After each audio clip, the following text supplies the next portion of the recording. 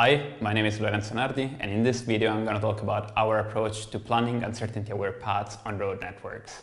Consider a robot that navigates on a road network using a laser-based localization system. In the current belief about its position, the robot cannot disambiguate intersections A and B, as they present a similar structure. Given this belief, the robot has to reach a goal location. The most likely position of the robot is at intersection B. Considering this as the true position of the robot, it should turn right to reach the goal along the shortest path.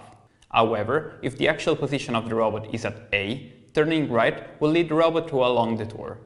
In this situation, a better decision would be to navigate up towards intersection C, which presents a distinctive structure and where the robot can make the turn with a lower risk of going for a long detour.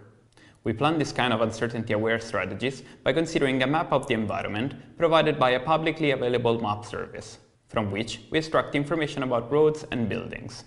Given this information, we define a Markov decision process in which, for each intersection, we consider a set of states augmented with a degree of uncertainty about the position of the robot.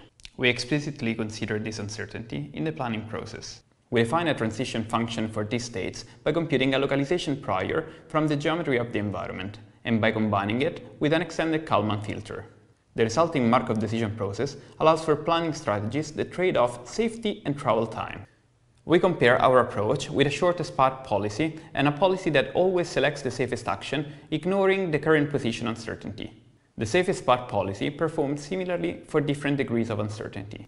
If the position uncertainty is low, the shortest path policy presents in average short travel time. However, following the shortest path with large position uncertainty may cause the robot to make mistakes and going for long detours. Therefore, it requires on average longer time. Our approach presents similar performance as the shortest path if the uncertainty is low, whereas it performs similarly to the safest path policy if the uncertainty becomes large. Thank you for your attention.